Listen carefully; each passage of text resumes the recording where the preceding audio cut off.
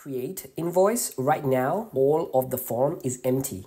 So if I click on here in the create invoice, we get an error, right? Now this is because we are sending an empty form values to our server action. We can prevent this by validating the form on the client or the server, both cases. Instead of like showing an error, we are just going to stop it.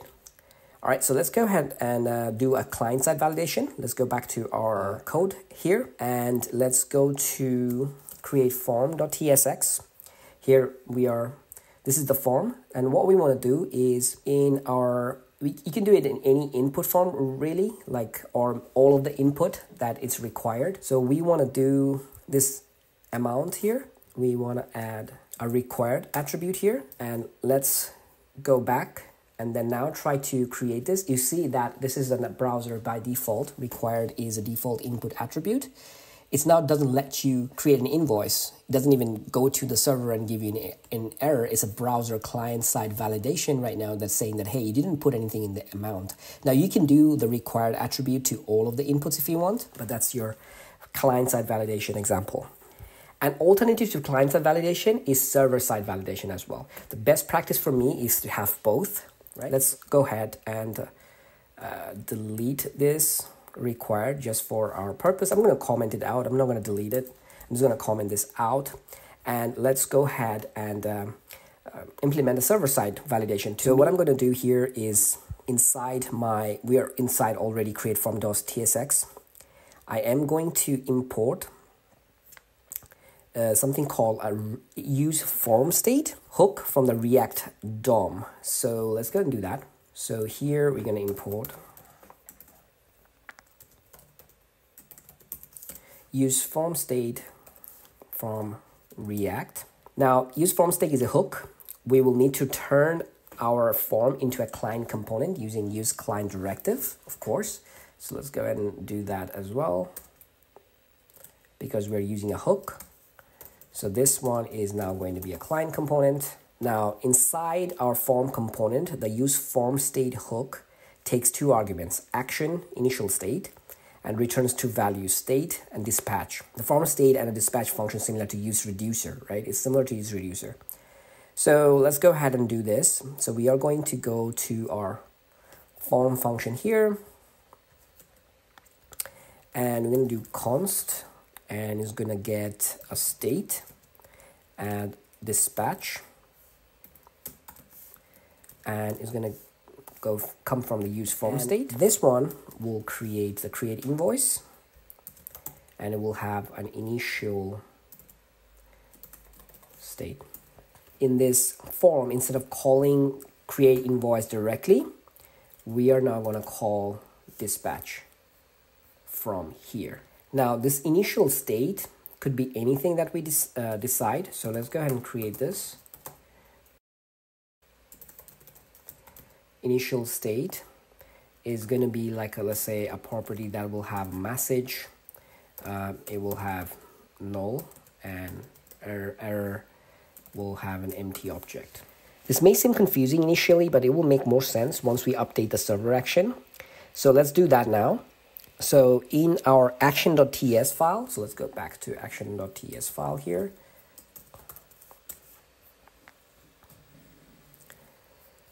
What we want to do is our form schema. So let's go back here, our form schema, and our customer ID, z.string. It's also going to take an object, and we're going to say invalid type error. And it's going to be a string. We're going to say, please select a customer. Save that. We are going to go ahead and add something here as well in the number. And here, it's not going to be inside there, but we're going to say GT. First argument is number 0. And here is an object that will be a message. And we're going to say, please enter an amount greater than 0. It has to be a string, that's why all these errors. And we are also going to add to this enum. Let's see, the enum will have a comma, We'll take an extra object. We're going to say invalid type error, and that's going to be please select an invoice status. Save this. Okay, that's why it was giving me an error. It's not going to be outside of the enum function. It's going to be inside the enum function, right? Like so. So it's going to take a pending and paid, but also if it's a invalid type error, it's going to say please select an invoice status. Okay, the date is going to stay the same. Let's go ahead, update our create invoice action to accept these two parameters. So we are just simply going to add a temporary type here. So let's go ahead and do that. Export type state, and it's going to have errors. If errors exist, it's going to have a customer ID. It's going to be optional, but it's going to have a string array. Type, we want to get an amount. So again, it's going to be an optional. It's going to be string. Again, it's going to be an array. And then we want status, optional array as well here. And we're going to do message this, and this is going to be a union type, like so. Okay, now, and then of course our create invoice function. Let's go ahead and create invoice function is actually going to now accept is the prev state, which is going to be type of state, and it's going to be this is actually going to be like so. Okay, so the previous is going to take the previous state, which is this one, and then from data. So the from data, same as before. The previous state now contains the state passed from the useFormState, which we are going to do here, right? Now let's change the Zod parse function to safe parse. So here we have the create invoice parse, but we're going to do this is save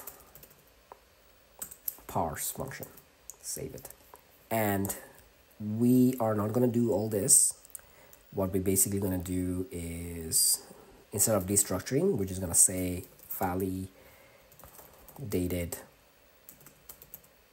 fields, like so. Now, save parse will return an object containing either a success or error field. This will help handle validation more gracefully without having put this logic inside the try-catch block. Okay.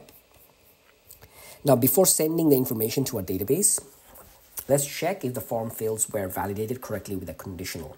And I'm going to just say if not validated form, that means some sort of error happens. Oh, in fact, it's actually going to success. There you go. Means it's a faulty value. If that's the case, then we are going to return. Why it's happening?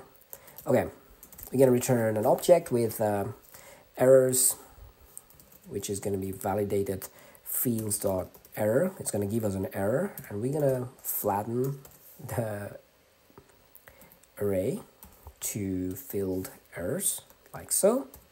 We're also going to add a message, which will be missing fields fail to create invoice. So if validated fields isn't successful, we return the function early with the error message from Zod. So here we want to do is const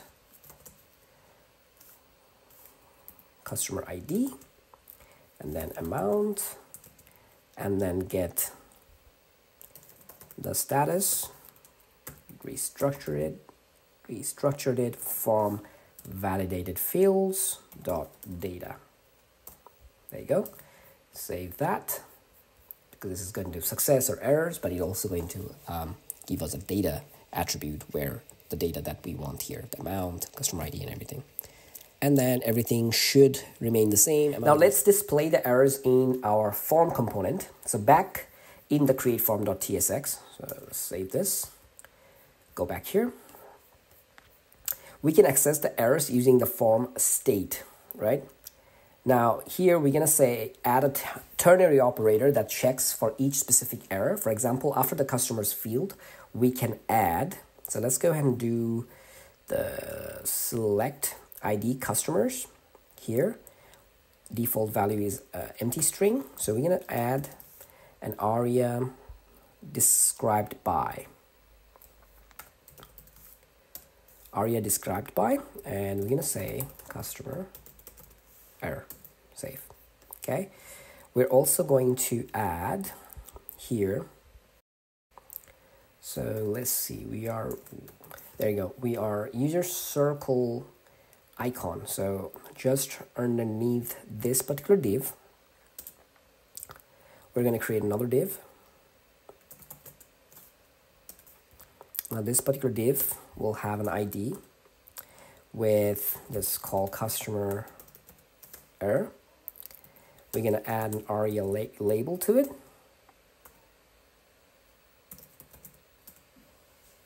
This aria label will be polite,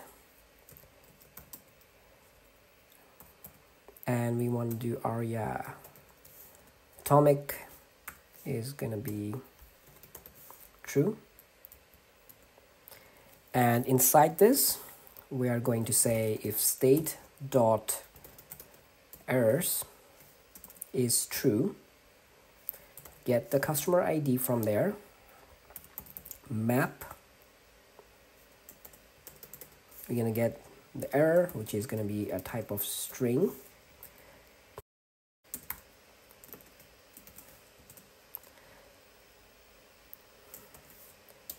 and we're gonna return p tag here, where we're going to return the error itself. The p tag will add some class name.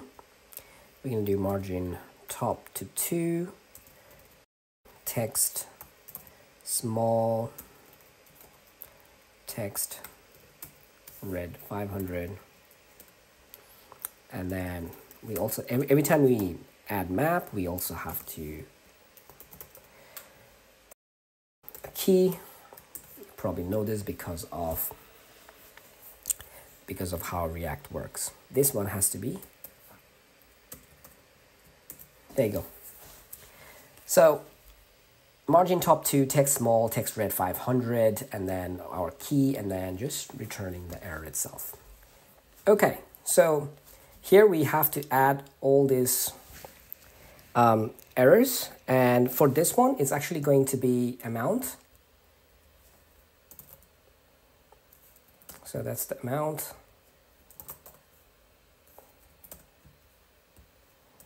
Save this.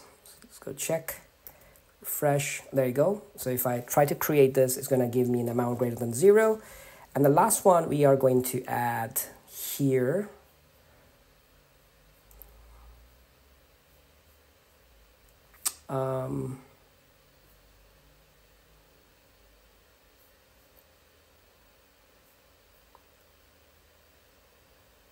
Maybe add it here.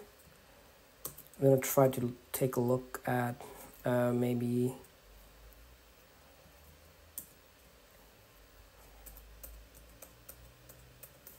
add it just underneath here. Perfect. Let's go do this.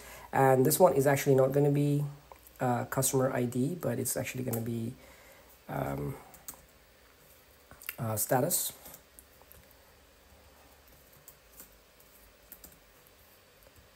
And save. There you go. So now we have an error handling that is through our server. And we want to go to our edit form.tsx, I'm going to make things better for this one as well. So what we want to do here is, this is the edit form. So we made our create form better. Now this is going to be our edit form. So here our edit invoice form, we have our invoice and customers. What we want to do here is we want to const initial state, just like the other one. And we want to just do whatever here, message null, errors are going to be an empty object. That's good. And const state, and it's going to give us the dispatch. And we're going to go to useFormState. That's going to coming from React DOM. Is going to take our update invoice with ID, that function right here, and it's going to take our initial state that we just created right here. And what we want to do here is that instead of calling this update function here, we are going to call our action here. Okay, save that. It's going to give you an error because we have to now make sure that we add to our action. It's update invoice function, this function right here. So update invoice is going to get at ID string, is going to get now previous state, which is going to be type of state, just like our create form that are going to remain same. And here I'm going to copy this because I need it later. So I'm going to just cut this, and we are going to say validated fields. Okay. And we are obviously going to check if not validated fields dot success, not status. Let's see. Oh, because this one, I need to change this. Instead of pass, I'm going to change this to safe pass, and now it's going to have a success and error. And then we can say that if it's success, return, we're going to return an errors message, basically saying the validated fields dot error dot, let's flatten this array with failed errors. And let's go ahead and add a message here as well, and say missing fields fail to update invoice, like that. And now here we're going to say const, we can do this, and this is actually going to come from the validated fields from data. Okay, div error. So the first thing we will do, we're going to say into the select default value, we're going to add this aria described by, and that's going to be the same thing, customer dash error. That's going to be described by the customer dash error. And then here we will be able to write, save that. You see that now these errors are showing. So yeah, so you're basically going to do the same exact thing. That's how we are handling our errors. We're showing. Now in the next chapter, we are going to learn about adding authentication to all this application that we just created.